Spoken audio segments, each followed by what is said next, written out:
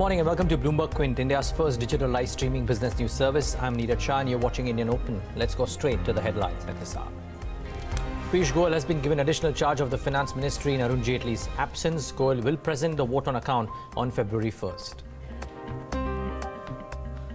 The telecom hemorrhage will end in 2019, says Airtel chairman Sunil Bharti Mittal in a chat with Bloomberg Quint.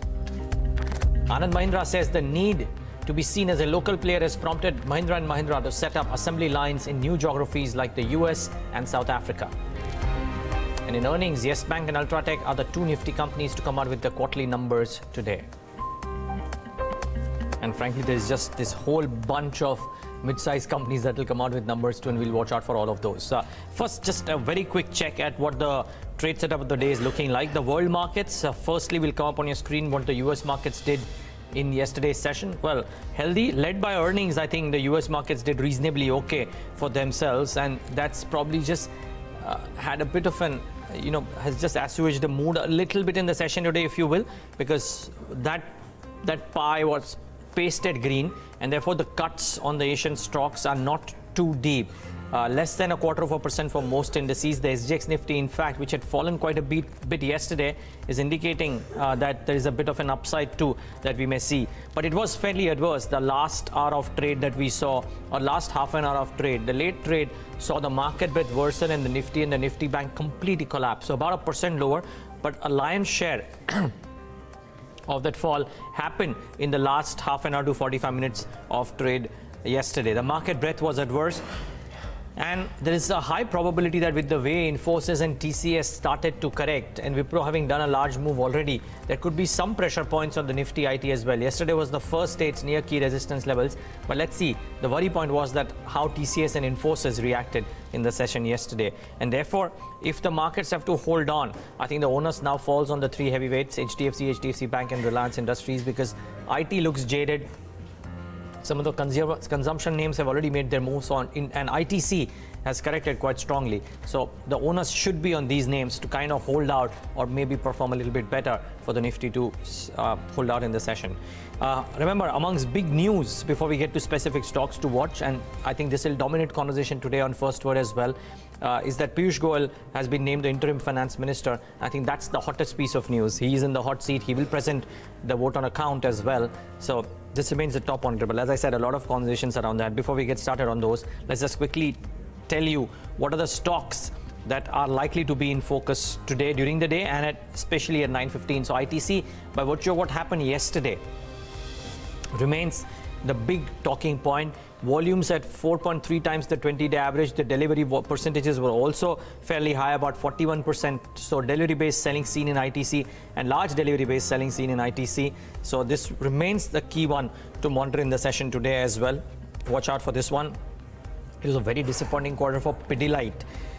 Normally it doesn't feature this high up when there are a bunch of other numbers like Interglobe Aviation as well. But Pidilite, because of the fact that the margins contract quite significantly to 18.2% from 24% and the numbers are below estimates, I wouldn't be surprised if this reacts a bit. The word was out in the market yesterday, and therefore the stock did react a little bit in the session yesterday itself ahead of the numbers. But let's wait and watch what happens today. It was a strong quarter from Ujjivan, I thought. And I think in the management call, in the conference call, the management has said that the small finance bank would list by 2020. Do watch out for Ujjivan Financial Services in the session today. United Spirits, net profit rose about 42%. There were some other components to this as well. Raw material costs were up a bit. Rather, the margins expanded to 190 bips to about 13.9% as well. Let's wait and watch what the reaction on United Spirits would be. Tirumala Chemicals, small stock, but bring it out because it was a howler of a quarter. Net profit fell about 77%. Margins fell to 8.2% from 23%. That's the kind of contraction that happened. The raw material costs were up about 62% as well. Let's see what happens here. And Persistent Systems is mulling a buyback. They're going to consider this proposal on January 27th. Let's see if there's a reaction on this one. Beaten down, out of shape for the last few weeks, months. Let's see if this finds some semblance of sanity. However, all of these stocks are likely to react today. But let's first tell you though what's lined up on First Word. It's a collection of the top editorial stories that we bring to you, and it can't get bigger than this one. Piyush Goyal has exactly 7 days to get ready and present the vote on account on the 1st of February? Does it impact presentation in any way? We posed the question to former Finance Secretary S. Narayan and Sanjay Pugalia joins in as well to talk about that. Somit tells us then what cushioned the fall in Interglobe Aviation's third quarter profit numbers. Yash takes us through the ownership changes in Nifty on 50 stocks last quarter. And we hear out why Nariman Behravesh of IHS Markit expects the Fed to hit the pause button for the next 6 months.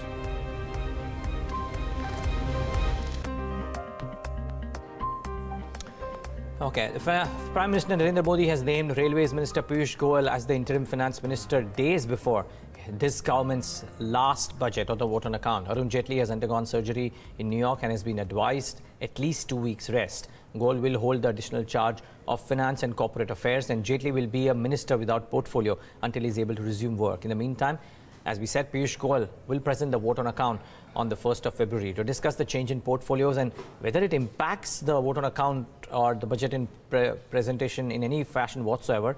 Let's bring in and welcome in former Finance Secretary Mr. S. Narayan. He joins us right now on the phone line. Mr. Narayan, good having you. Thanks so much for joining in.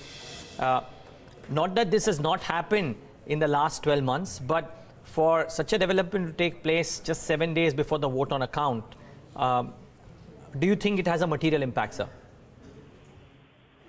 No, Mr. Goyal has been looking after the finance portfolio ever since Mr. Jaitley went in for his earlier surgery. So he's very well familiar with what is happening inside the finance department. So in a way, to bring him back in is to bring back familiarity with the North Block activities. And I suppose if Mr. Jaitley is indisposed, I mean, the government has to do something to bring in somebody else because the vote on account has to go on the 1st of February. So I don't think it is material in the sense of the content of what is going to be said. But certainly, I think everybody will be missing Mr. Jaitley here. Certainly true, sir. And as you said, I don't think he's a stranger to the high office in the Ministry of Finance because he shouldered this responsibility, admirably, I believe, for 3 months while Finance Minister Arun Jaitley underwent this kidney transplant too. But when the government has made, or at least there have been some noises about how this may not necessarily remain just a normal vote on account, but slightly more than that, does it make the task slightly more difficult? And therefore, what would you watch out for when this vote on account comes in? Because arguably, that's probably that one thing that people would be watching out for when it comes to Piyush Goyal. Absolutely. I think this is the important point. It is going... Normally, in an election year, the budget remains a vote on account because it is left to the new government to vote in the expenditure for the whole year. But if they do decide to do some allocations, financial allocations in the budget, there's nothing to stop them from doing that, provided they have the time to get that voted in Parliament. So there's nothing to prevent them doing that. If that is so, that would be quite a departure. I think everybody is watching what is going to be the approach. But certainly the indications that even Mr. Jaitley has been giving earlier is that there are concerns which have come out and which need to be addressed. And clearly that points out to something about the farm distress in the farming sector. So there will be announcements. Now, whether this announcement will come out of current year's budgetary allocation or will come out of a fresh allocation of funds in the after April, and that's a big question. That's a big question because in between there would also be the election code of conduct coming in. So I think there is a bit of a uncertainty here and a bit of a dilemma for the government that if they do want to do something for the farm sector, where would they do it? If they do it this year, then certainly it would affect the fiscal deficit, which is already getting a little bit strained. True. Or if they take the chance and say that, okay, we will allow the fiscal deficit to slip next year, then that again becomes a big decision. That's true. Well, let's welcome in Sanjay Pugalia. He's the editorial director at Quintillion Media also on this conversation. Sanjay, good morning and thank you so much for taking this call this early. Normally, because of what Piyush Goyal has done in the interim when Arun Jaitley went for the kidney transplant, this would have been viewed as business as usual. But do you view it business as usual, considering that we are just 7 days away from the vote on account and there have been enough noises made that this may not be a normal budget? a not normal vote on account, but maybe slightly more than that? Yeah, two things. Basically, Mr. Jaitley has to now take some more days before he recovers from his surgery. So interim budget has to be presented by someone else. So even though Finance Ministry has two state ministers of finance, the government has chosen Mr. Piyush Goyal to do the job. So it is purely an interim arrangement. And as far as the possible announcements are concerned, this change doesn't make any difference. The government is already working on certain major announcements which may not have an impact on the balance sheet side. I mean, it is a technical exercise that you have to take a vote and account for next 3 months or 4 months, whatever period you choose. And then the next government will come and present the full budget, which will have a serious implication on the total balance sheet numbers. But nothing stops this government from making major announcements. And because we are just getting into election and it is on 1st February and the model code of conduct will kick in only in March 1st week, so government will definitely make bigger announcements. It will also make noises that we are not tinkering with fiscal deficit numbers.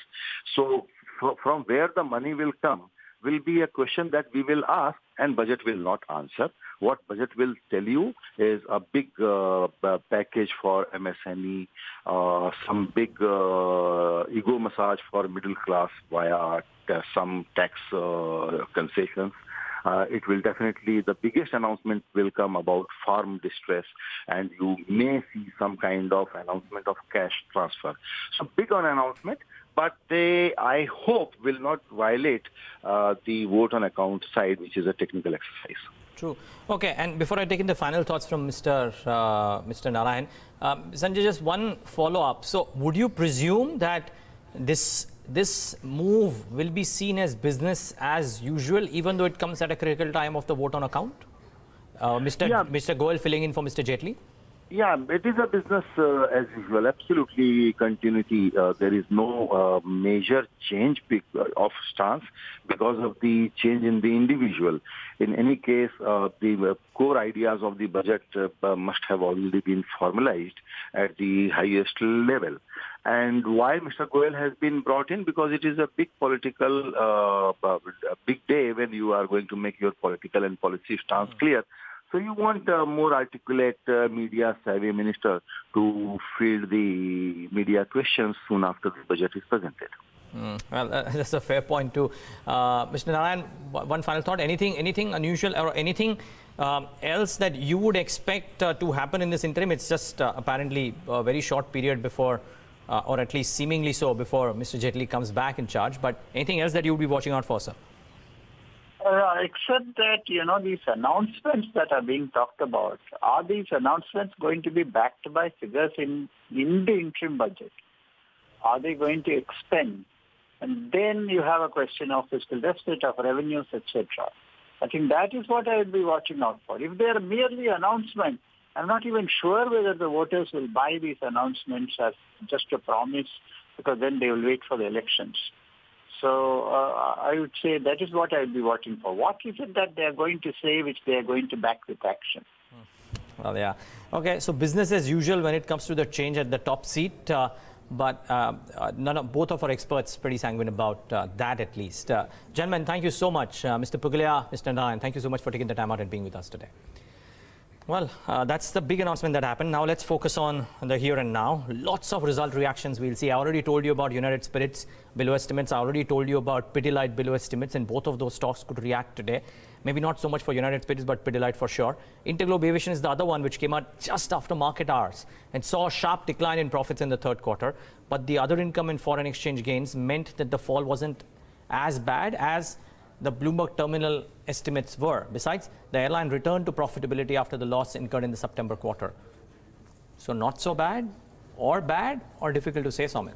It's actually difficult to say because as I was telling you yesterday, the estimates, if you see, there's a lot of gap variance that is there in the estimates, and that's the reason it's very difficult to say how the numbers were when compared to the estimates. But compared to last year, the numbers were a bit muted because of higher foreign exchange, because of a higher fuel cost, and because of a weaker rupee that we had seen in the third quarter of financial year 2019. Now, if we see the company's revenue, though they were higher by nearly 28%, the EBITDA declined by nearly 19%, and this put pressure on the company's margins as they contracted to close to 20.2% in the third quarter of financial year 2019. Now, the net profit of the company, that declined nearly 75% to close to 191 crore rupees. However, compared to last quarter, that is the second quarter of financial year 2019, the company did manage to report profits on the back of no tax expense, higher other income, and a higher foreign exchange gains seen in the third quarter. Now, other income was higher by nearly 36% compared to last year in this quarter, while the foreign exchange gains were higher by nearly 29%. Now, these foreign exchange gains were mark-to-market gains, which means that it is just a book entry and they have still not realized these gains, and we'll have to see how that pans out in the last quarter. So that is one thing that one needs to keep an eye out for. And if you see the tax expense in this quarter, there was no tax expense for the company, and that was because they suffered because IndiGo suffered a big loss in the second quarter, which helped them avoid taxes in the third quarter of financial year 2019. Now, on the operational front, if you see the company's passenger load factor, now that declined by nearly 320 basis points to 85.3% due to lower passenger growth and a higher capacity. Now, in third quarter compared to last year, the company increased its capacity by nearly 33% as against a passenger growth of only 24 to 25%. So that's the reason the passenger load factor was down in this quarter. Now, if you see the unit metrics of the company's revenue per available seat kilometer, now that declined by 3.6% to 3.7 rupees, again due to higher capacity and a lower traffic seen in the third quarter. Now, fuel cost per available seat kilometer, now that increased by nearly 27% to close to 1.57 rupees. However, this quantum of increase that we are seeing for IndiGo is lower than the actual hike that we had seen in the fuel prices, and that is because of the fuel efficient aircraft of IndiGo that had come in the third quarter. Lastly, the cost ex-fuel per available seat kilometer, now that increased by nearly 5% to close to 2.04 rupees, and that was because of higher other expenses and higher employee cost. Now, if you see in the conference call, the company did sound optimistic when it comes to the yields of the company. Now, they also said that their expenses were higher by nearly 270 crore rupees because of a weaker rupee, and they also said that the ticket pricing environment had improved in the third quarter and yields are still holding up post the third quarter. So that was one positive announcement that had come in from the conference call of IndiGo. Now, along with this, they also said that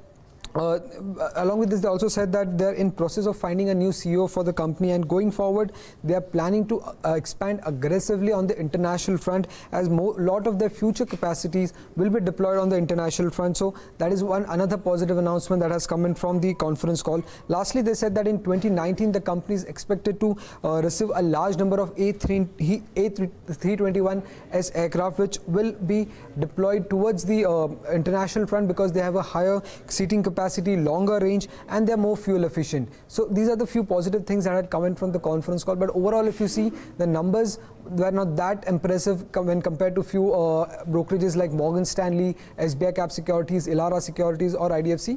But overall, they have managed to gain. They have managed to come back in profit because of higher yields, and yields are holding up post Q3 was one positive announcement that had come in from the conference call. I think that's what I think JP Morgan is saying as well, that the yield has delivered a beat and the management commentary is constructive on outlook, but they remain underweight. Yes. Okay. They remain underweight because oil prices, you know how they have been volatile, and also the valuations are a bit more expensive for. So essentially the results have done nothing to change the outlook on the stock. As of now, on nothing. The positive side. As of now, nothing. As of now, nothing. Great. Sumit, thanks. That is what I was watching out for. So Interglobe Aviation, for all the hullabaloo that may happen around at 9:15, precious little in terms of takeaways from the quarter, which may change the stance of a fund manager or otherwise. That is the word on IndiGo.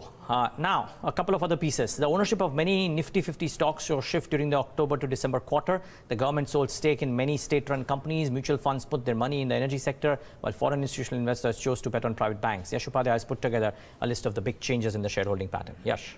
Morning, Neeraj. So we've broken this up into three parts. First, we'll talk about the promoter changes in the Nifty companies, and we'll start with the top 5 increases. So the companies wherein the promoters have, increased their existing holding in the December quarter, and that includes the likes of JSW Steel, where the promoter holding has gone up to 42.55%, up almost 0.23%, along with Grasim Industries, IndusInd Bank, GAIL, and SBI. So the banking names seeing a couple of increase in interest, so that makes it for the top 5 names wherein the promoters have increased. But let's also take a look at the top 5 decreases in holding, and that includes the likes of Coal India, where the promoters have sold close to 5.5% stake, along with NTPC and Indian Oil.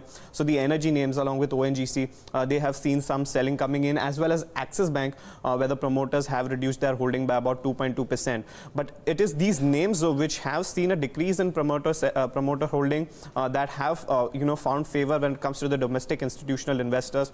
So Axis Bank and Coal India, they top the charts. Axis Bank, the mutual funds have bought in close to 3.9%, along with Coal India, where the promoters, where the mutual funds have increased their stake by about 3.6%, followed by NTPC, Indian Oil, and UPL as well. So the mutual fund holding in UPL now stands at about 8.9%, which is an increase of about 1.1% over the previous quarter. And overall, for the Nifty, the mutual fund holding has increased by close to 1% in the December quarter on a quarter-on-quarter basis.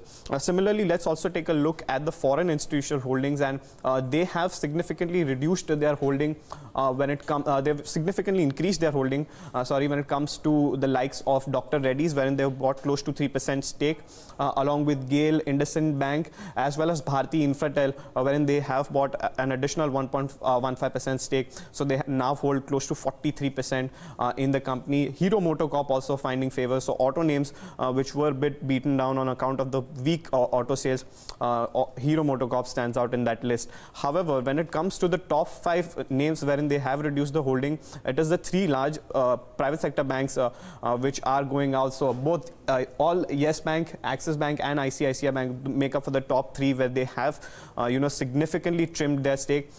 Most of in Yes Bank, wherein they have reduced their holding by more than 3%, followed by Axis Bank and ICICI Bank.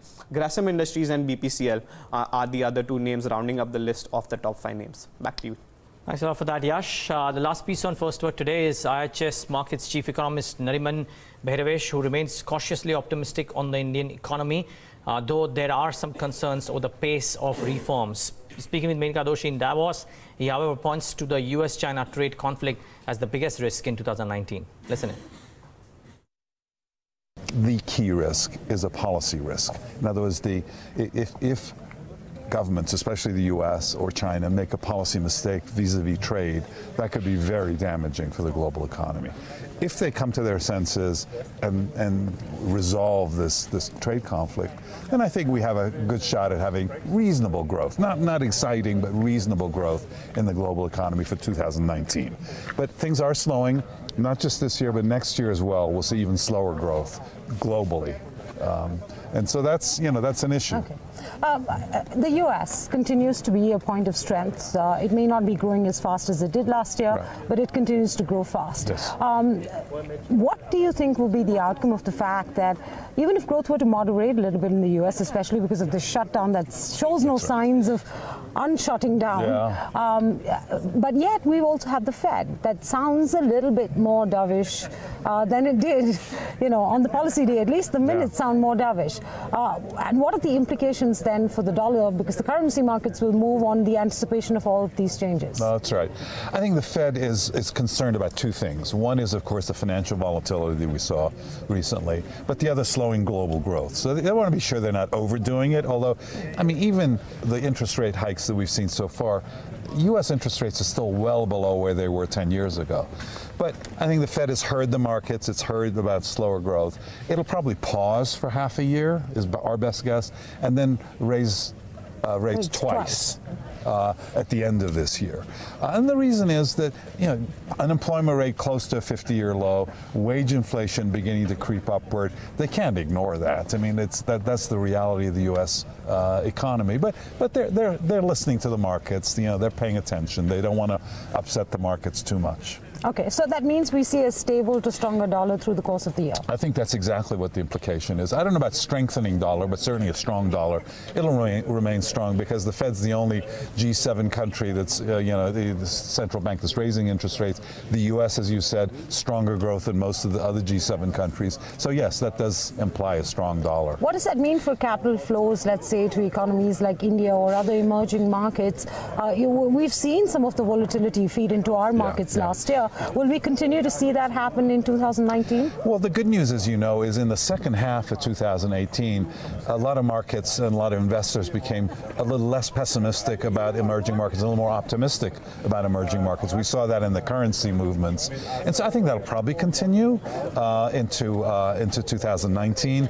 Not as much downward pressure on currencies, whether it's the rupee or other currencies. So in that sense, it'll be better than last year, especially the beginning of last year.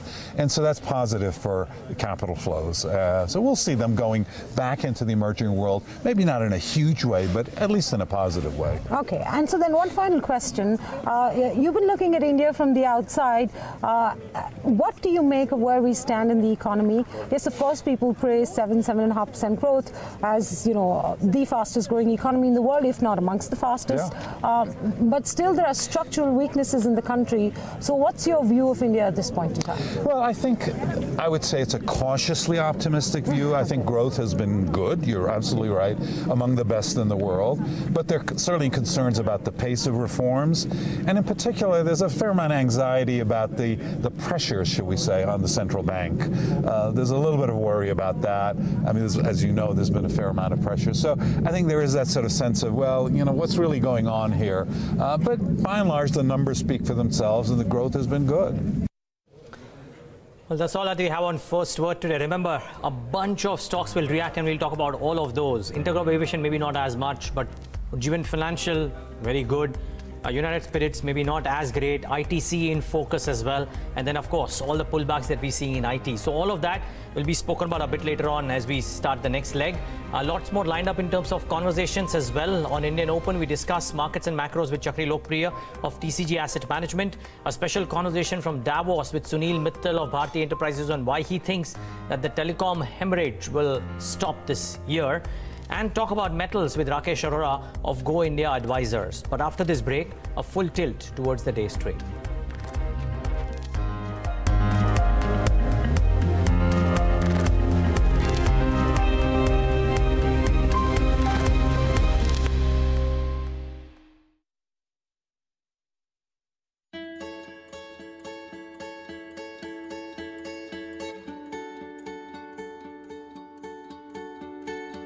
One way to do that is to collect and celebrate the life lessons of those people. Deepak Ramola, the man behind Project Fuel. FUEL stands for Forward the Understanding of Every Life Lesson. His audacious mission is to immortalize the wisdom of as many people as possible. One thing I was absolutely sure about, I don't want it to be a quote on the wall. I want people to experience. So the experiential part is where we use different tools and mechanisms to create one act, and the act is of making lives count. Watch his exceptional story, Pursuits by Skoda, only on Bloomberg Quint.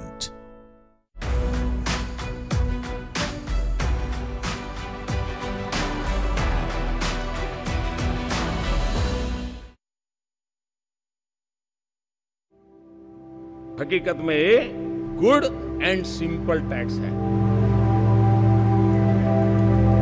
The 500 rupee and 1000 rupee currency notes will no longer be legal tender from midnight onwards.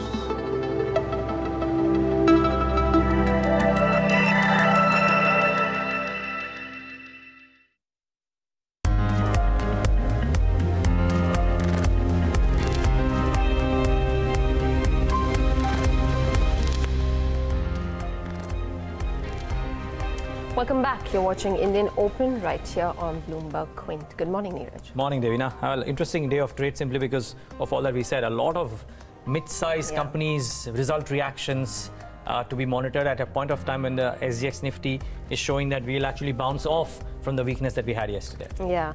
Interestingly, carry forward trades from yesterday to see how they do. One being ITC, and it was actually a surprise to see the stock do what it did, because while the numbers met street expectations, but then again, you go back to the point where you need to beat the street expectation. And the other one being Vodafone Idea, because when they announced their fundraising activities, that happened towards the fag end of when we were almost about to close, or rather, I think just a few minutes left to close, and the stock already started to spike up about 2 to 3%. So whether or not that moves further up in today's session or not. Yeah, so a bunch of stock reaction sessions. So even the market might be slightly stable than yesterday. Yeah, for the SGX Nifty, we're showing you a 0.25% gain coming in this morning, 10,871. But remember, it looked difficult to defend the 10,900 mark yesterday, and most technical analysts suggesting support levels of about 10,830 now, which is exactly where we are placed at, very close to that. So if a break of that happens, then we'll see which levels to target next. But let's take a look at what happened in the futures and options space. Agam Vakil is joining in this morning. Agam. Well, I'm going to start with the futures as usual, and we're actually starting to see some traction coming through when it comes to the Nifty futures. 3% added in open interest. It's at least as far as the previous few sessions are concerned, we really haven't seen so much of an accumulation coming through. Nifty banking futures also seeing accumulation of nearly 6% in OI. So shorts building into the system at this point in time, some weakness coming through. The India volatility index also rising, not as much, but still above the mark of 18. Still a matter of concern when it comes to traders, as long as it's above heady levels. Open interest distribution, we've seen a lot of unwinding yesterday in puts, considering the Nifty coming off. And I was talking about your 10,700, 800 and 900 puts, where we did see considerable unwinding in puts. That also means that your max open interest now comes down to 10,500 on the lower end. Of course, on the upper end, we saw a lot of writing around the 11,000 call. So that's another option that we need to keep an eye on. Speaking of that change, this is exactly where I was talking about, that activity in writing, considering the Nifty fell below the mark of 10,900. But let's move on and talk about your other variables. We have Jet Airways and Reliance Capital, which remains in the F&O ban. We have Gen Irrigation, which enters the F&O ban. On the other hand, Adani Power moves out of the ban. So a lot of changes there. Your Nifty put call ratio at 1.43, Bank Nifty put call ratio at 0.86. And in terms of other stocks, we have ICICI Prudential and ITC clearly standing out in yesterday's day of trade. A lot of shorts building into the system and a lot of weakness too when it's underlying. Apollo Hospitals remains flat, but accumulation continues in that particular stock. Let's talk about those stocks which are seeing unwinding, and KPIT Technologies and Reliance Capital do see some amount of traction. Of course, Reliance Cap currently in the F&O ban. Should we see more unwinding, it may very well likely come out of the F&O ban too. So watching out for those.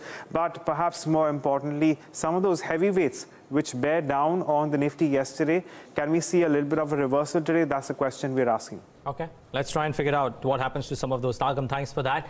Parthiv Shah, director at TRACOM Stockbrokers, joins us right now on the show.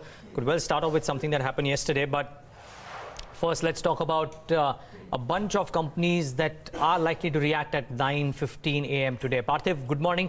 A lot of stocks that will move. Let's start off with the result reactions that we are likely to see in some of the companies that on the reported front look weak. Starting off with Pidilite. The margin miss, was it very grave, or do you think investors will kind of, let it go because it could be a one-quarter phenomenon? Good morning, Neeraj. I think, yes, you're absolutely right. There was also some margins. I think we just have Parthiv on a slightly weak line. We'll just try and repatch that. But, watch out for Pidilite, because it doesn't look like it will have a good day in trade, simply because the quantum of the miss on the operational front was much larger than what was anticipated. The stock was down about a couple of percentage points lower, but the numbers are below estimates in terms of earnings and margins. Revenue front, I think they did okay. So the revenue number, sales growth of 19.8% YOY wasn't bad. It was, consumer and the bazaar segment grew. There was growth in the industrial segment of about 6%. So on that front, it was okay. But gross margins came off 620 basis points. The crude derivative prices moving up. Now, the question is, whether the street takes a view that those consolidated numbers or those average numbers come off in the current quarter, and therefore those margin misses might be a temporary aberration, and there will be a pullback on the operational front in the quarter. I believe that that was how the scene would pay out, but the 620 basis points miss, and therefore the earnings miss that came in, does that lead to a prolonged disappointment or a near-term disappointment? Difficult to say. So, you know, that's the first one, Pidilite, and definitely misses the mark and should be reacting in the session today. But the other one, Devina, would be United Spirits as well. Optically, it was fine, but in the wake of what Radico Khaitan did on the gross margins front, and United Spirits not approaching this result season with weakness, it's actually done reasonably okay in the build-up to, can there be a large disappointment? That's the question mark. I mean, yesterday's session, we did have, one of our guests even talking about this stock, and within this consumption space as a theme, the liquor prospects look much better placed than the rest because of various factors, continued buying, volume growth, and where there is more stability of earnings that is expected to come in. But we'll wait and watch as to what happens with United Spirits this morning. That's another stock to watch out for. Watch out for what happens to Yes Bank ahead of numbers as well, because that's going to be important to keep an eye out on as it reports its quarter 3 numbers today. Ahead of numbers though, the stock managed to put up a good show, 2.5% higher, 197 on the stock. We'll talk to Parthiv about all of these stocks in just a few moments, but let's quickly go across to our research team, all of them standing by very patiently to run us through some more earnings that came out post-market hours, some stocks that are in the news, and lots more. So it's a full house. Nikki, let's start off with you in stocks news. Sure, I'm going to be addressing Ultratech numbers today. Second large cap company in cement space is going to be reporting numbers. Basic set of numbers look healthy, but then the key operating parameter, that's the EBITDA per ton and the realization, they pretty much remain weak. Top line growth, we're expecting a 13.4% kind of a number. In terms of EBITDA, we're looking at a 12% growth, and margins are expected around that 16-17% kind of level. Profitability is seen up by 18%. Volume 2 is seen up by 11%. Mainly on account of the ramp up that we've seen in JP Associates, the assets that have been acquired by the company. Realization and the EBITDA per ton, they remain pretty much flattish. Realization, we're looking at a number of 4,900 per ton, and EBITDA, that's a flattish number, 800 per ton out there.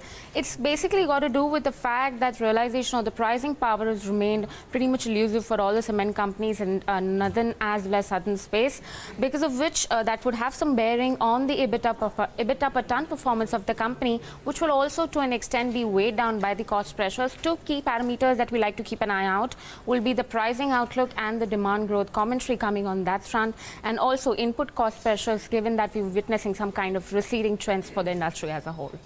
All right, Nikki, thanks a lot for that. That's Ultratech Cement.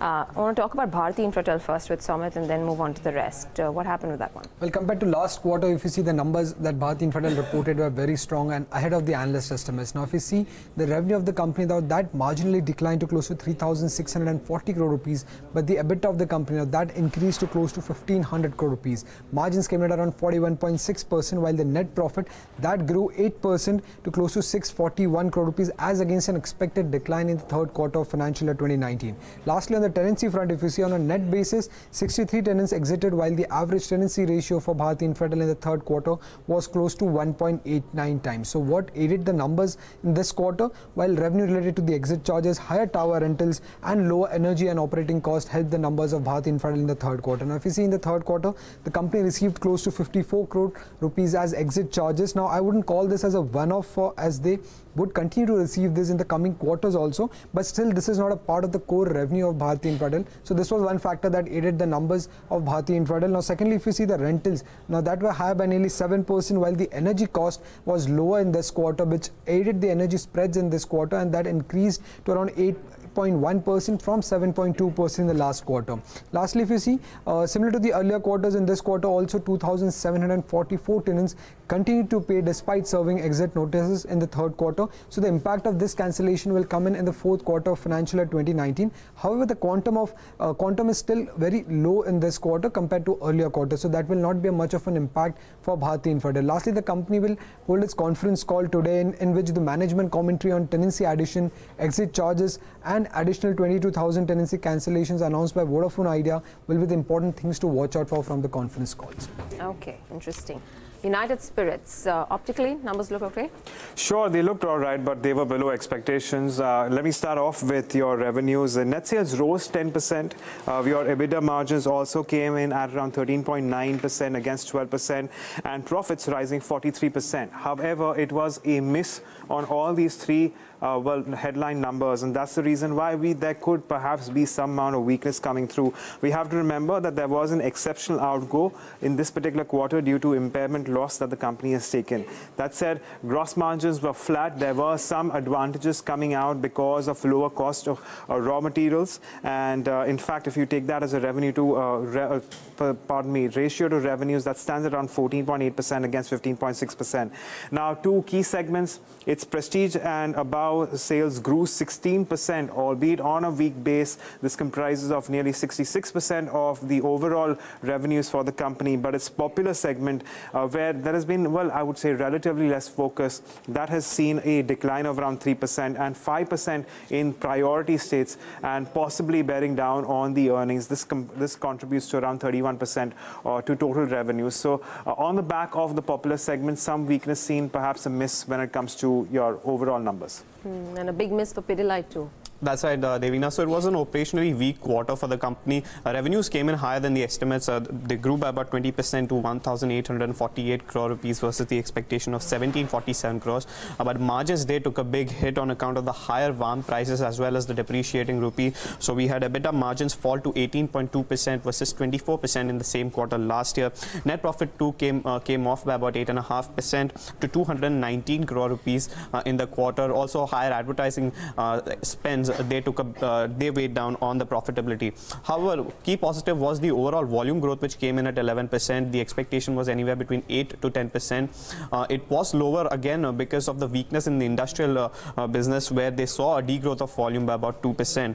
But overall, higher raw material prices and depreciating rupee, they had a negative bearing for Pidilite Industries. The management, however, is confident that with the cooling off of crude oil prices and rupee, stabilizing, fourth quarter could likely be better, but the stock is trading at a 12-month forward earnings multiple of 59 times as against this 5-year average of 49 times. So clearly the stock is very expensive, and we could see some action in today's day of trade.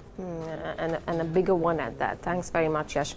Some other mid-cap numbers, Darshan, that came out post. Yeah, so most of them were disappointing. First of all, Hathway Cable and Datacom, weak set of numbers. Revenues were down almost 3%, but it's the operational performance. EBITDA was down 15%, profit was down 73%, so extremely weak set of numbers, should react negatively. Ujjivan, surprisingly, was a very good set of numbers this time around. Total net interest income was up 30%, profit up 50%. Even though net interest margin was flat, the loan book growth book was up. So eventually, even the management commentary in terms of what's expected, the move to a small finance bank, all of them on the right side. So Ujjivan, positive set of numbers. Tirumala Chemical, weak set of numbers. Revenues down 6%, net profit down 77%, EBITDA down 69%. So very weak set of numbers, should react negatively. Even Syntex Plastic, weak set of numbers. Revenues down 17%, profit down 50%, margins at just 13%. So very weak set of numbers. And Everest Industries, okay set of numbers, but still on the positive side.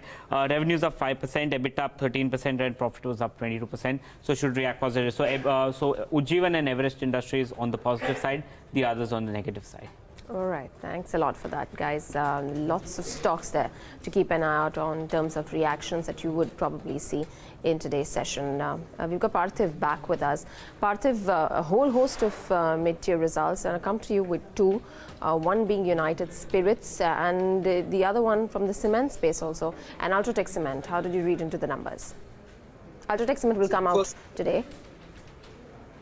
Yeah, firstly, regarding United Spirits, I think see, it's a little difficult call to kind of track this particular company on a quarter-to-quarter basis, and I think won't justify as well. But I think we've seen a decent correction in this stock, and more importantly, I think what I like about the strategy of the management is their focus on premiumization. So basically, as they mentioned, that the prestige and above segment, I think that's been growing well despite because of the base impact. But nonetheless, I think that is the key focus area going ahead, because I think eventually if they are able to sustain this growth levels in the premium segment, then probably I think we'd not be worrying about things like the gross margins and EBITDA that they report. So I think they definitely wish to create a separate category in terms of the premiumization, and I think it does take time, and I think there was some past legacy balance sheet issues and there were some auditor notes as well, but the cleanup is almost done, and they have already kind of ever since they have inherited the company, I think they have like really reduced the debt. So I think my sense is that due to these numbers, if at all the stock were to further correct from levels of around 584, I think we would be long-term buyers. I think this is a great growth story. It's a consumption growth story. And frankly speaking, I think even if I were to give a multiple as compared to many of the FMCG peers, on a relative basis, it is still cheaper. No doubt the return ratios have a lot of scope to improve. So here, I think definitely I find good value on any declines.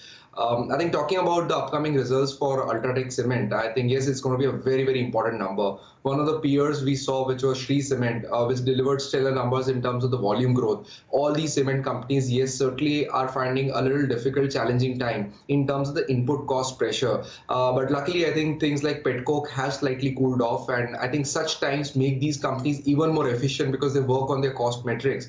But I think important thing to view would be how the volume is ramping up, and especially the volume of all the acquisitions that they've done, how well that's ramping up, and any sort of commentary in terms of the Mirani Cement, what is the strategy going ahead on that is going to be key. But nonetheless, I think valuation wise, this particular large cap name is extremely expensive, but I think it's one of the best plays over the longer horizon based on the capacity it has. So I think, frankly speaking, in terms of investment thesis, I would still prefer a sort of a 5 to 10% correction, post which I think it will become a compelling buy.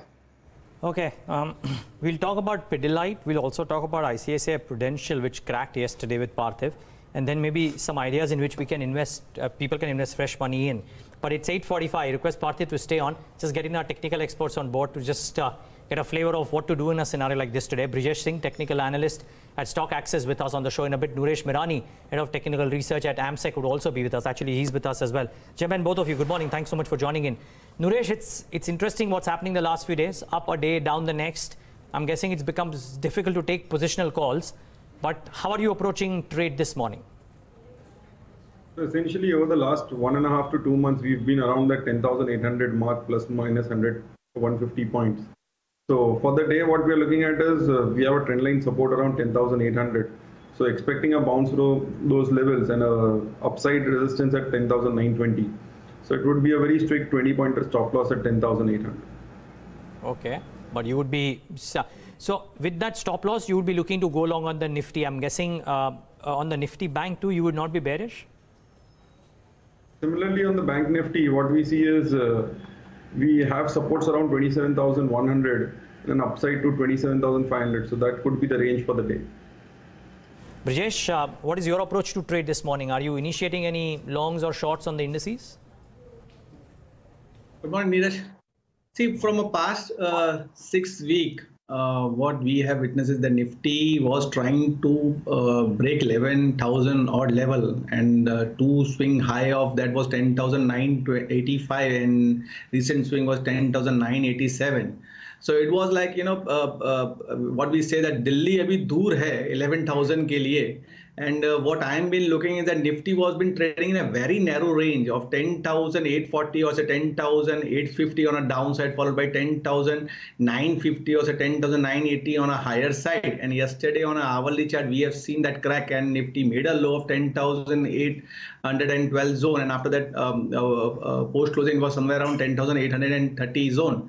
And since the Dow and the European market or the US market has seen the positive closing, so we might open in a positive zone, but that doesn't mean that 10,985 would be crossing very easily. So I would be on a short side rather than on a long side. If anyhow Nifty on I'm taking with the spot value, if Nifty trades somewhere around 10,890 or say 10,900, one can look out for going short with the stop loss of 10,985 and play for the target of 10,700 or say 10,720. The time frame to hold would be somewhere around a week time frame. Okay, let's nail it down to specific stocks. Nooresh, if I were to ask you for a couple of stocks in which you would be comfortable doing a trade today, which would those be? So it would be a buy on Axis Bank, which has been in a very strong formation, and it is one of the few stocks just closer to a 52-week high, as well as an all-time high. And in the last 6 to 8 sessions, it has made bottoms around 650 odd levels. So that would be a buy with a stop loss at 649 and upside to 670. The other trade would be a sell on Mahindra and Mahindra, which is now close to breaking a 52-week low, and it has made a similar bottom in December, also around 690s. So if that breaks, we could be looking towards a target price of much lower in the short term. So looking at a short-term target of 665 to start with, and maybe lower, and a stop loss at 705. All right. Brijesh, what about you? Your top calls? See, I'll go with the Yes Bank. No doubt today is a result, but what I have witnessed is that the trendline breakout has been there, and the previous swing has been broken. So right now, somewhere around 197, the stock got closed. So we trade somewhere around 195 or below that. One can look at to buy this counter with a strict stop loss of 185 and play for the target of 210. And the time frame to hold this counter would be 2 to 3 trading session. And another counter would be Petronet. Last time also somewhere around 17th or 18th, I have spoken that I was trading somewhere around 220 zone. Now the stock has given close somewhere around 226. So present rate or any dip below 224, one can look out to buy this counter. Even the previous swing low of 210 has been holding followed by the increase in the volume. So one can look out to buy this counter with the strict stop loss of 219 right now. With the target of 232 to 234. Time frame to hold this counter would be 1 to 2 trading session. Okay. Lots of stocks to keep an eye out on. Gentlemen, stay on with us. We'll come back to you with a lot of those queries there on stocks. But on to a special segment, Bloomberg Edge, where Yash Upadhyay tells us about a pattern that the Bloomberg terminal has thrown up on a particular stock. Yash, what's on the radar today? Morning, Devina. So we are tracking DCB Bank on the charts, and there's a sell signal coming on the back of the MACD indicator. Let's first try and understand what it is. So the MACD is basically a trend following momentum indicator. It shows you the relationship between the two moving averages of price. How do you interpret it? You go long when the MACD line crosses above the signal line, and you go short when the MACD line crosses the signal line from top to give a negative crossover, which is in the case of DCB Bank. So the blue line over here that you see in the lower panel, that has crossed below the white line, which is the signal line, to give a negative crossover. Now in the last hour of trade, so this is how the crossover has formed. Now in the last day of trade, we saw that the stock managed to erase all of its gains and just ended the day flat. And in the last 2 trading sessions, it has been falling by more than 1% on the back of higher than average volumes. With that, the stock is on track to post its first weekly loss in the last 6 weeks. So over a week, it has been gaining, and since then, so it has gone from the levels about 150 to as high as 190, and now it has been cooling off. And with the MACD, giving a negative, crossover, we could see some more pressure coming in for DCB Bank.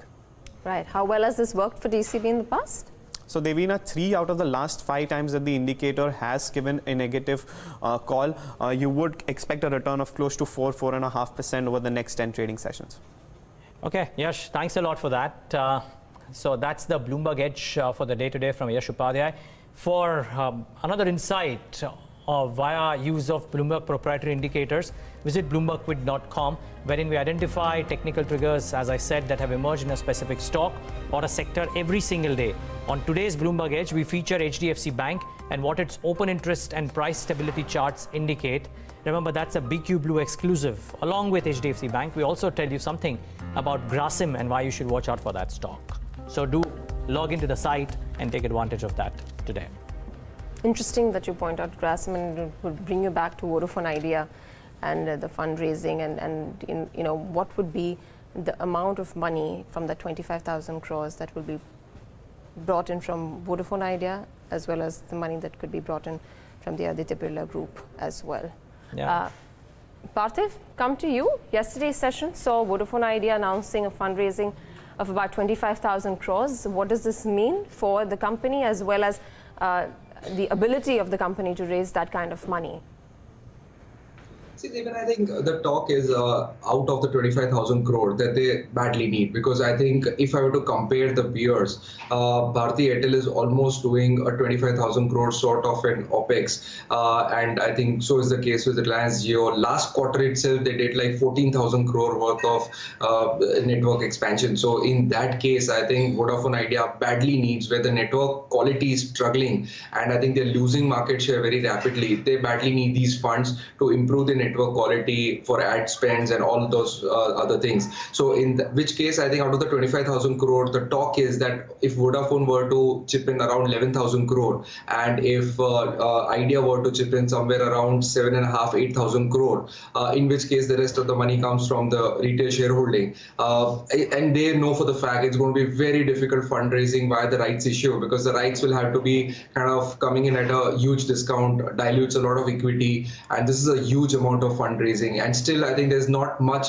visibility in terms of how fast the company would be able to turn around. And I think talking about the metrics in the telecom sector, currently I think if Reliance Jio, which delivered around 130 ARPU, which is around $2, and I think the funny part is, like, this is globally one of the most cheapest I think telecom space, wherein I think in US the minimum telecom prices start at around $50 a month. So I think see the delta. But my sense is, and based on I think how the market share is consolidated between three large carriers, which are owning almost 30-32% market share each, I think over the next 2 to 3 years, there is no two ways about it. This 130 rupees ARPU, I think is certainly go up to 200, 220. So I believe, I think a lot of pricing pressure we already witnessed in the telecom segment, and this will certainly go up. But nonetheless, for Vodafone Idea, still I think it's going to be difficult times, and I think the impact at stock could be Grasim, because Grasim, I think on a standalone basis, great business. Caustic is doing great. VFS is doing great. They have expansion plans in there. They have that 65% stake in Ultratech. But again, if Grasim were to kind of bail out Idea by chipping that 8,000 crore, the key question mark lies, how will that fundraising take place? So I think Grasim could also get impacted with this news. Well, watch out for these stocks in the session today. Parthiv, a couple of other ones, and we'll make it quick. Just 3 minutes left for the markets to start. A quick thought on Pidilite, and how do you expect the stock to behave today? Neeraj, you're absolutely right. I think, as you mentioned, pressure on the margins, but the saving grace was 11% volume growth on a base of already 20% volume growth. So I think this was something which made me feel that this is a very credible management. They are very smart. They know for the fact that Asian Paints is coming out aggressively with adhesive. Astral Poly is coming out aggressively with adhesive. So as compared to the past, now I think Pidilite does realize there are some fierce competitors. So I think they probably made a conscious efforts to let go the margins for 1 or 2 quarters, wherein they probably would have even landed up increasing their market share, which I believe is not really a bad strategy. So I think overall the volume numbers were excellent. The margin pressures I think could get recouped in the next quarter. But nonetheless, I think at 59 times, I think this is a very, very pricey stock, and probably I think a new entry is difficult at current valuations. But if the stock were to correct fiercely with these numbers, I think certainly then it merits a position in the portfolio. I think it would. And by fiercely, do you think that there is a possibility of a 4-5% kind of a cut today? See, I believe, Neeraj, I think in terms of good, decent entry points, I would be very comfortable if we were to enter at around levels of 900, 950, which we did see when I think the crude prices were inching up. But market knows for the fact that next quarter, I think again, the margins would again come back to around 20, 21% band. But I think valuations are a concern, and no doubt they're growing well. But I think anytime in the course of time, the stock were to come back into 3 digits, I think that's the point in time where I feel that one can take an entry. All right, 2 minutes left to go. Just a quick take on ITC, Nooresh. Yesterday's session saw a slump of about 4% odd. What does that do to price levels now? So what we look at ITC was actually, it gave a breakout about 288, 290. it could not sustain over those levels, and we are back to the support levels. So over the last 3 months and over the last longer period also, 270 and 260 have been support levels. So 270 is a price point to watch out for. That could be a support for the near term, and we could again get back into this range of 270 to 295. All right. Brijesh, ICICI Pru, after the 11% drop yesterday? Yesterday also, when I was speaking to Darshan on a show, I said that ICICI Pru has a support somewhere around 305 or 306 zone. But if any rise to the level of 370 to 320, if it comes, then one can go for a sell side with the stop loss of 332 and play for the target of 299 and below that. So right now the stock is quoting at 305. So if die added wants to go for a sell side, then let it give bounce to a level of 310, then go for a sell side with a stop loss of 322.5 and play for the target of 299 followed by 290. So it's not a sell right now. Wait for the stock to see a slight bit of a bounce back, and then probably you can go ahead and sell the stock. Target of 290 on the stock ICICI Pru. 30 seconds left to go for market pre-open. Lots more stocks to keep an eye out on and how open shapes up. For now, the SGX Nifty has held on to its 0.25% gain since morning, so that's auguring well. We're hoping to see that translate into a positive start for us. The rest of Asia has picked up a bit, so you've got Shanghai, which is up about 0.5%. Hang Seng is up 0.25%, not so much so for the Nikkei 225, which is still down about 0.5%. SGX Nifty at 10,867. Going to be watching out for those key big contributors. Remember, Reliance Industries was missing in action yesterday, and so would the HDFC twins, to see whether or not they come back into action today. That's pre-open for you. Reliance Industries there, HDFC unchanged, and the Nifty itself looks flattish with a slight positive bias. HDFC Bank is up closer to 1% or so. Aside from that, GAIL has made a move right now. Bharti Infratel up 1 point. Okay, it's fluctuating, but it's closer to about 6% now. Kotak Mahindra Bank 1% higher. Bharti Airtel up 1%. ITC recovers a bit, so 279 on the stock. Yes Bank at 199. TCS 0.75% higher.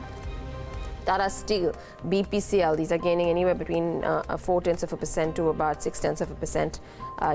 Axis Bank is up 1% as well, but Bharti Infratel still holds on to those 6.5% gains right now. May see some change in a bit. Hindalco moves up, Bajaj Finserv 0.5% coming in on that one. More gains than losses. Bajaj Auto 1/3%, M&M 0.5%, Adani Ports 0.5%, and SBI too trades with gains of around 0.5%. The currency 71.29, not a very material change from yesterday. Yeah, Bharti Infratel is showing a sign of 6%. I doubt it'll stay that way, but anyways, let's wait and watch. Actually, Parthiv tracks it very closely. We'll talk to him about that as well. ICICI Prudential is showing some upticks right now. I doubt it'll be a 6% uptick, frankly, but well, let's wait and watch. Strange things happen in the market. What's happened to Pidilite? What's happened to United Spirits? What's happened to Ujjivan Financial? All these three names will come up. Pidilite, 3.5% gash for now. Let's see if there is more in store. United Spirits, not so much, just about 0.5%.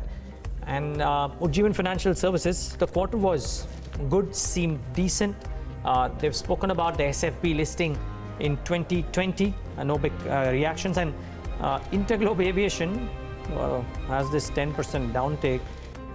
Again, I don't know if I'll refer this question to Parthiv. I don't quite know if the results were so bad that it deserves this. Maybe this will change. This is the pre-open rates. But let's wait and watch what happens there. Frankly, I mean, it didn't seem to me that the numbers were not known to be that the kind of numbers that came out that will warrant this downtick.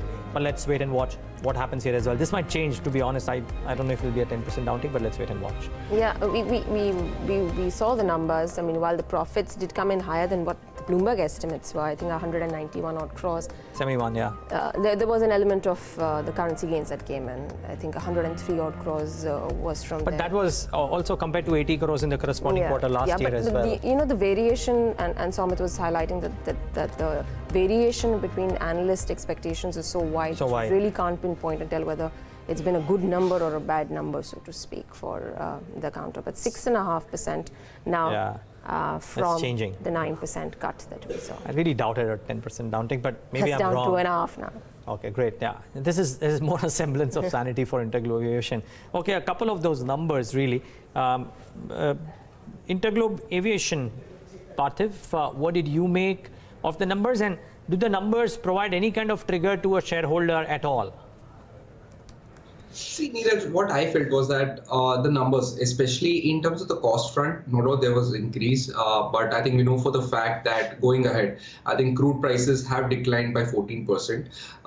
The metrics which especially I think most of the analysts on the street, I think they love to calculate is the revenue per average seat kilometer, which was at 3.8, which was slightly better than most of the consensus, which is decent. But I think, Neeraj, it's very difficult to track these companies on a quarter-on-quarter basis, but I think it's very important to understand the underlying strategy behind this management. Yes, eyebrows are raised, especially in terms of knowing that this particular airlines, I think, is increased its market share by 3% over the last 2 quarters, is almost at 45%, is a market leader. I think people out of all the 3 prominent carriers would still prefer Interglobe Aviation, also willing to pay some premium on their tickets.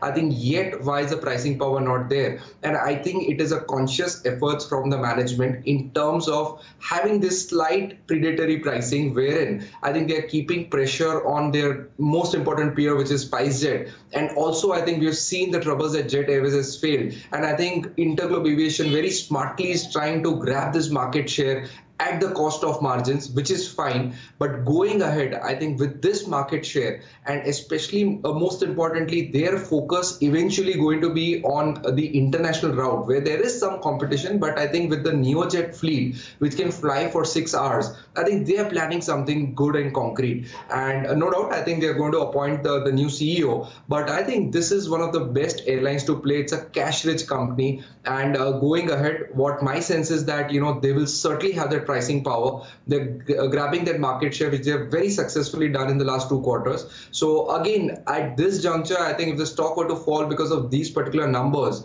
knowing the fact that upcoming quarters will be a lot better in terms of the cost metrics, I think certainly this would be the one and only, I think, aviation stock, if at all one wants this sector in the portfolio, to be played with. Bharti Infratel, 284 now. Nooresh, would you be a trader in Bharti Infratel or Bharti Airtel also for that matter? That's at about 307. So looking at Bharti Infratel, I would be more positive on Bharti Infratel, wherein for the last 3 to 6 months, it had a resistance around 270 and we crossed above that, went to 300. And for the last 6 to 8 sessions, we've been holding above that 275 mark. So expecting a move to closer to 300 again. So with a stop loss at 273, 275. Parthiv, what did you make of Bharti Infratel's numbers? I think certainly they were positive numbers in terms of what they delivered. And my sense is, I think the OPEX increment in terms of Bharti Airtel, I think that certainly helped, I think, the numbers, and especially in the margins front, I think coming slightly higher than what the street was estimating. And I think this is a very clean business model. I think this is a company which delivers fantastic free cash flow generation, does dole out a decent dividend payout. And I think in the tower industry, we have seen huge amount of consolidation. And I think this particular player is standing apart. And I think even one had fears that Vodafone Idea merger would put some pressure on these incumbent tower players. But it seems that's not really played out this particular quarter. The stock had corrected massively from its previous peak. And I think with these results, I think probably today we'll certainly see a decent up move. But I think it's a clean company, and I think we are bullish on such businesses. The reason being that going ahead with the advent of even 5G and now with the consolidation having taken place and the talks about the pricing power slowly and gradually coming back should bode well for such proxy businesses in the telecom sector. JM Financial is reacting to its numbers as well as the pre-open rates settle down. That stock is likely to start off as the top loser on the Nifty 500, 4.5% lower.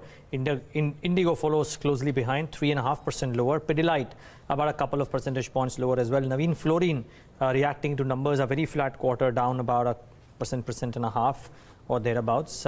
Anything which is gaining, well, Ujjivan Financial remains that counter which is moving up in trade, about a couple of percentage points are in trade. Brijesh, Is there a trade here? Ujjivan Financial Services 290.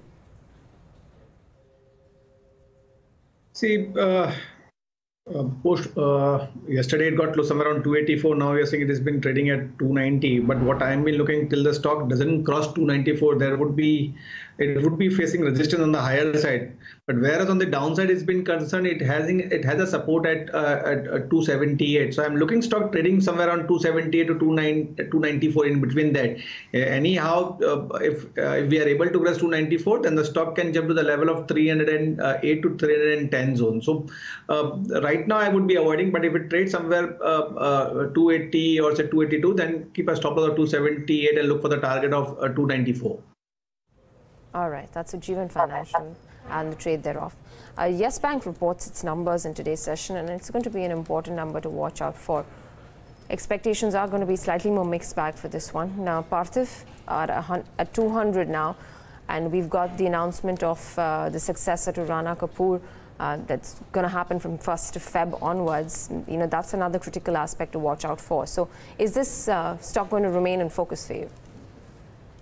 See, certainly, I think that's one key aspect to the earnings, and eventually, I think they've already submitted the name, but I think the street still is not aware of it. And once the name is out, I think certainly will be helpful in terms of the confidence coming back. And I think the talk is that either it could be an insider, say someone like Mr. Rajat Monga. I think then also I think the sentiments will be good because he understands his bank in and out. And my sense is that if at all it's somebody from outside, I think then probably the market will pencil in a fact that, you know, a couple of quarters could be very painful, because I think generally a new guy from outside tends to clean up the balance sheet the way he or she wants it. So I think that will be an interesting element to watch out for. But talking about this quarterly results, I think the key element that the street would be watching out is what sort of divergence will come out. I think this is a key fear that generally street has for numbers of Yes Bank. And I think RBI, I think always talks about this divergence fact for all the banks, and in case of Yes Bank, I hope it's not a very huge number which tends to scare the street. And again, I think in terms of the commentary, this is a bank which has grown its advances by 30%, and that's come on the back of all the QIP that they've done very successfully of $1 billion. Going ahead, the ability to raise funds for this bank is now getting very, very challenging. So how they're going to maintain that growth rate is going to be a key concern. So these are the key aspects. I think I would love to hear post the result season and management commentary, after which one could take a call on this stock.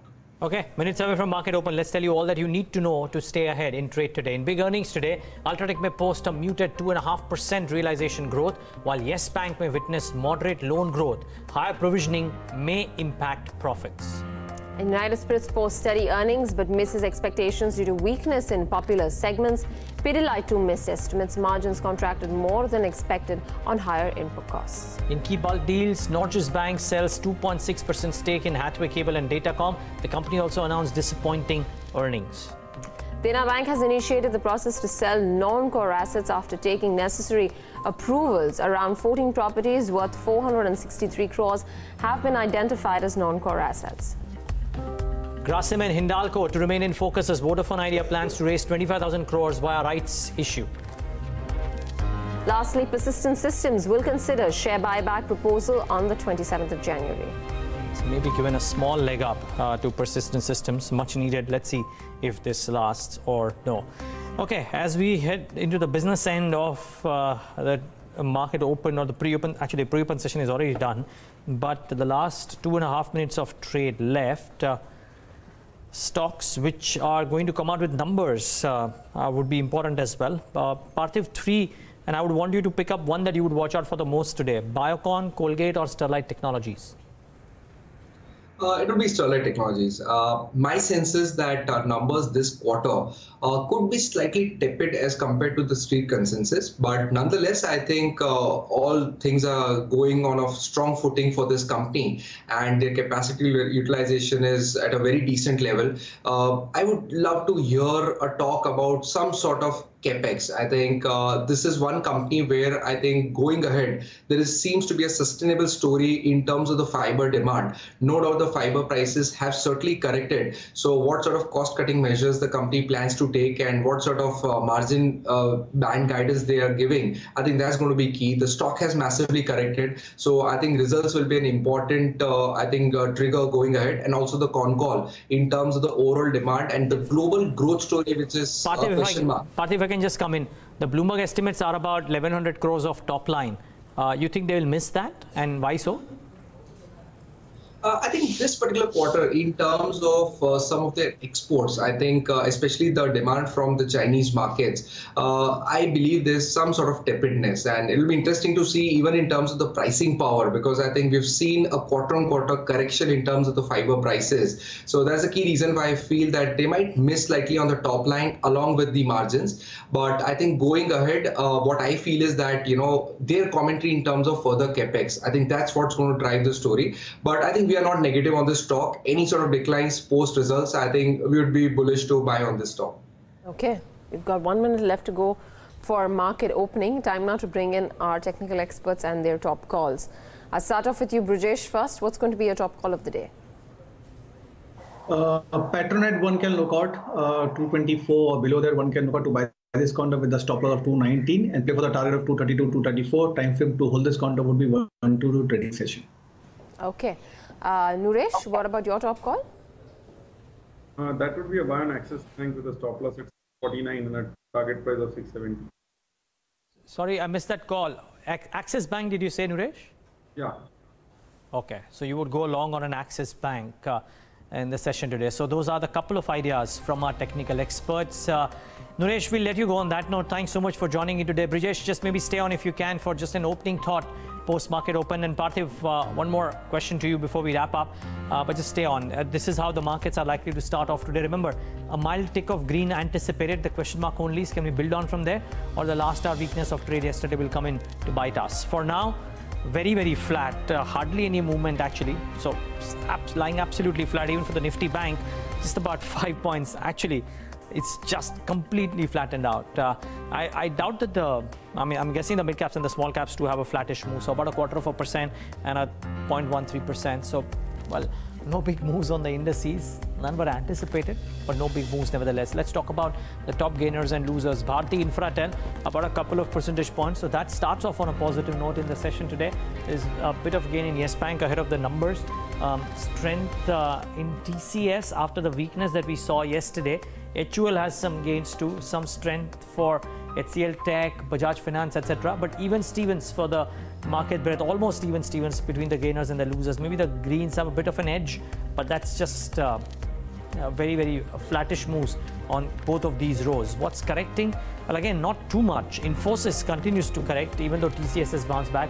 Tata Motors about a couple of percentage points, or rather a percentage point. Mahindra & Mahindra continues to remain weak. So those are a couple of names to watch out for as well. I think the standout, if any, is that Bharti Infra is in the green and ITC is bounced back from the weakness that was exhibiting in trade yesterday. We'll actually talk about that within the stocks in focus as well, because ITC certainly remains there. But let's first, just a couple of trends that I want to highlight from amongst the newsmakers and the market movers in the session, or possible market movers. Firstly, the results impact being seen in both USL as well as Pidilite. 3% lower for Pidilite, not a slam dunk, because the markets would want to believe that the margin miss could be resurrected in the next quarter, but 3% lower nevertheless. United Spirits about 1.5%. A bit of a contrast in results between Radico Khaitan as well as United Spirits. Yesterday's top losers, ITC bounces back, ICICI Pru bounces back a little bit. HDFC Life remains under pressure. Maybe the valuation expensive valuations weighing in on this one, but ICICI Pru, the 11% downtick yesterday, a bit of an uptick in the session today, not bad. Ahead of the numbers, 2 or 3 important stocks to monitor: Biocon, Sterlite, Tech, Colgate, each of these lying absolutely flat. Devina, what are you spotting? Well, we start off first with Nujeevan Financial. We spoke about that one, so that's up about 3% in the session this morning. Some respite coming back into Oberoi Realty post their numbers, so that's giving you a 3% bump up in the session right now. Vodafone Idea and their fundraising activity after yesterday's move in the fag end of trade today's session, another 3.5% gained on the counter. Info Edge is the other one, 2.5% higher. Equitas Holdings is up about 2.5%. Just see what JM Financial is doing, post numbers as well. Spoke about that one, 2% lower. The likes of Sri Lanka Sugar, 1.5% higher. Symphony, 1.5% higher. IDBI Bank is up 1.5%. Power Grid is up 1.5%. ICICI Pru, you highlighted that one. That too is up about 1.5%. Bakrangi moves up, but not to that great an extent, just about 0.75%. J. Kumar Infra, they've got the likes of Raymond, Havells post numbers, did well, it carries on this good move, about 0.7% higher. And Jindal Stainless, that's up about 0.7% right now. Overall, a market breadth at this juncture that looks slightly more positive, actually more even keel. But with a slight positive bias. That's what you've got on the market breadth. The Nifty, mid-cap and the small-cap indices lying flat as well, just 0.25% or so higher in the session right now. Yeah. Brijesh, just one stock that stands out for me, Mahindra & Mahindra 690, lower in the session again today. Is there a trade here? Mahindra & Mahindra has been concerned. The stock has a strong support at 670, 672 zone. Right now, if someone wants to go for a short side, then keep a stop loss of 708 and look for the target of 670. But if someone has a view for investment point of view, definitely this stock would be outperforming because the previous swing lows are still been holding on. So if it trades somewhere around 670 or below that, one can look out to buy this counter with the target of 820 and downside as a stop loss of 635. Okay, got that. Parthiv, just one last word from you as well. Any particular stock that we should keep an eye out on? Even so far, I think on the show, I've always recommended stocks with a very long-term view. I think 3 to 5 year time horizon, and all blue chip sort of names with quality management, quality balance sheet. And today, again, I think in this market, it's very difficult to find out such standout names. But not at the risk of repeating anything, but I think 3M India is a stock where I feel that, yes, one will always argue it's an MNC pedigree stock being very, very expensive. But now why I like this stock, and not that I'm saying that one should go ahead and just buy all your quantities. It's a great stock to have an equity SIP sort of a strategy for at least next 1 or 2 years. In next 1 or 2 years, my sense is anyone who seriously wants to own this stock should buy all its quantity. The reason being that of late, I think there's a sense of urgency from this management to bet heavily on the Indian growth story. And I think they are talking currently about a capex of around 500 crores. There's also talk of some inorganic growth opportunity. And I think all the products that they've launched, I think niche segments they are into, they are going to scale up well. Volume growth is going to be great. Yes, one really would love to see the dividend payout starting to roll out. But I think this is a great company which is time corrected, and it could still time correct over the next 1 year. But post which, I think all the things that the management is doing, we are very upbeat to buy an MNC pedigree like 3M in India, available at a 20,000 crore sort of a market cap. Huge re-rating scope ahead over the next 5-7 years. That's 3M India, and that is Parthiv's pick. Gentlemen, thanks very much for joining us. Appreciate both of you taking out the time, Brijesh as well as Parthiv. Moving on, we've got another important market voice who's joining in right now. Chakri Lokapriya is here with us. He's the Managing Director at TCG Asset Management. Chakri, thanks very much for taking out the time, and good morning to you. We're in the midst of the earnings season, and that's probably something that's going to take center stage till the end of the season now. How has it shaped up for you so far? What has been the positive and negative surprises that you've seen?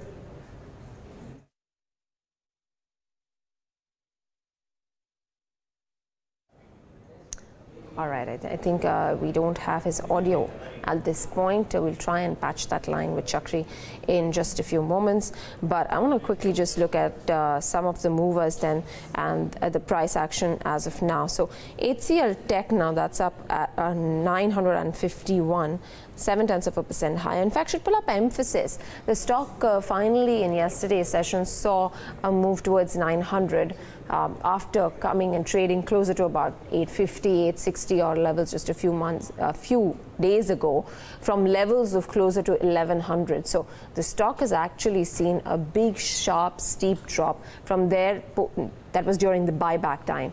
Post that, some amount of interest is coming back in, but still not as much. Mid-cap IT as a pocket is something that has really underperformed some of the larger names. And the larger names of late recently post the numbers have shown what they can do. But again, like we've been highlighting, it's that resistance that comes in at that 100-day moving average for Nifty IT and whether or not it can surpass that going forward. ITC 1.5% higher, so there is a comeback from yesterday's drop of about 4.5% odd.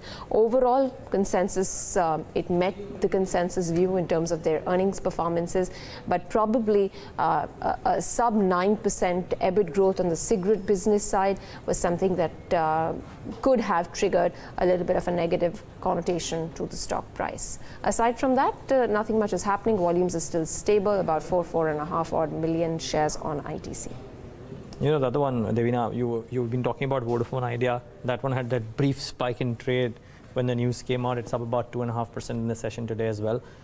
Oberoi, the reactions to numbers notwithstanding, it's still up about a couple of percentage points. You already spoke about the big boy ITC. I somehow am stuck on Pidilite with the crack that has happened. Just thinking though that yes, expensive stock, but the concern, if it is the margins, then the margins will stand to recover when the next quarter numbers come out, simply because of the average price of crude and the crude derivatives would have come off in this compared to the previous ones. So, well, Pidilite too could be an interesting one to monitor today. But that aside, it's a very, very flat day for the market, so nothing much happening. But speaking of big voices, Anand Mahindra says that there is a need to be seen as a local player, and that's prompted M&M to set up assembly lines in new geographies like the US and South Africa. Listen in to a slice of that special conversation from Davos. Were we disappointed last year? Yes, the entire industry was. It's all had by now that the festival sales belied our expectations. So we were hoping for a really robust kicker in the festival season. I won't even go over why they may not have happened. In hindsight, you have many, many reasons. But it'd be interesting to know how you read the situation, because then it'll give us a sense of some of those reasons. It was the fact that there was a rate hike. It was the fact that there was the monsoon didn't turn out to be as good as one hoped. There were the state elections. All these things are trotted out. At the end of the day, it all translates into poor sentiment of the consumer. Okay. And we are hoping that that sentiment will revive next year. This year, we are in the months to come. I'm a great believer that there is a huge pent-up demand that is waiting to come out. Will it come out before the elections? Again, I don't know. I'm a perpetual student, like all of us, of the Indian psyche and how it behaves.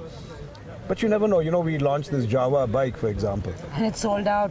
So tell me there's a paucity in demand. We had to announce that we are closing. But it's a very different, very positioned category. You know, I think a lot of business is going to be like that. It's going to be about differentiation, about brands, about... It always has been, right? Hasn't that always been your mantra? It's going to be even more our mantra, but I'm saying more and more if you look at the millennial nature. Millennials want brands that speak to them directly, that have meaning for them, whatever the narrative. They want special narratives. So in that sense, not just us, but even mass market companies are going to have to find ways to segment. And all I'm saying is that we are taking, yes, just one segment. But I'm saying there is capacity. These are not cheap bikes. So people just, when they find the right narrative, there is money. So I hope 2019 will be the year when the money comes out. Well, let's see if it does. And I hope 2019 is not the year when the money comes out of the equity markets, because that certainly seems to be the case right now. Lying very, very flat. What I mean is, over the course of the last few days, they've been lying very, very flat, the moves that we have had. Resistance at the upsides. Individual stocks, Ujjivan Financial now up 4% in trade. So strong show by that one. There is strength in Symphony, up about 3%. Equitas, on the back of maybe Ujjivan's numbers, is up about 2.5%. So that seems to be doing okay. But I think the move in Radico, Khaitan and United Spirits is interesting. USL, Radico is up on another 2.5% after the move yesterday. USL, about 1.5% lower.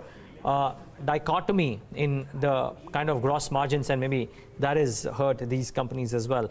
But I'm told Chakri Lokapriya is back, and I think he was in the midst of giving an answer to us. Yeah, with regards to earnings, in where exactly were the positive and the negative surprises that he's seen. And since we were on the topic of Radico and United Spirits did within this pocket. And now, Chakri, what's the gauge like in terms of earnings performances?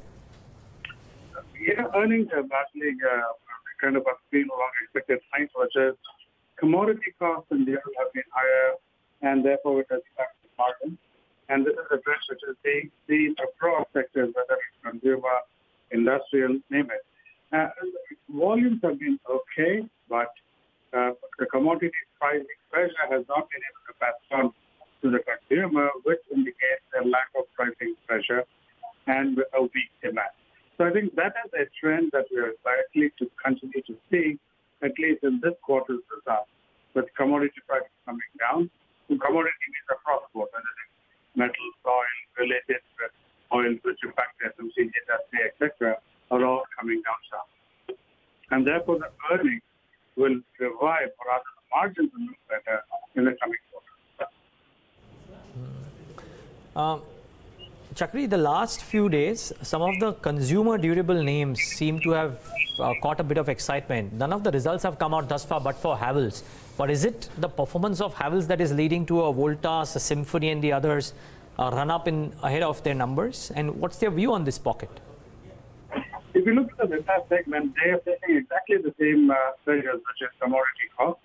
Commodities of all types were high last year and last quarter rather.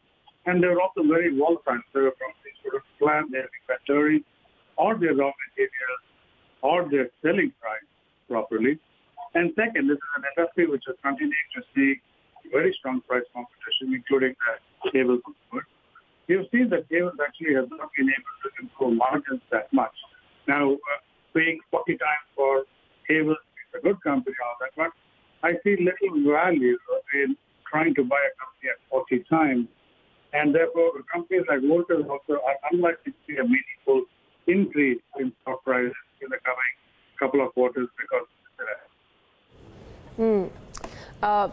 Within the consumer space, I mean, and when we're talking about names like Pidilite, which reported numbers, disappointing the street, but their valuations also, while they're lofty, they really command a heavy premium, and therefore they need to deliver. But do you see this as an aberration, or probably this could mean some uncertainty for the medium-term earnings outlook? I lost the first part of your question. Could you please repeat? I was talking about consumption names and how they need to deliver because of the steep earnings, steep valuations that they command, and how they actually need to really meet and beat the street expectations when they report numbers. I'm with reference to Pidilite that reported numbers and disappointed on the margins. Indeed, Pidilite is again a good example of you could see that the industrial segment was lower than their consumer segment. And in both cases, their margins are not strong enough. Margins actually fell down. So again, this backdrop, it's indicative of both, the end industries, whether it's the real estate industry or all forms of consumption industry, which are still weak.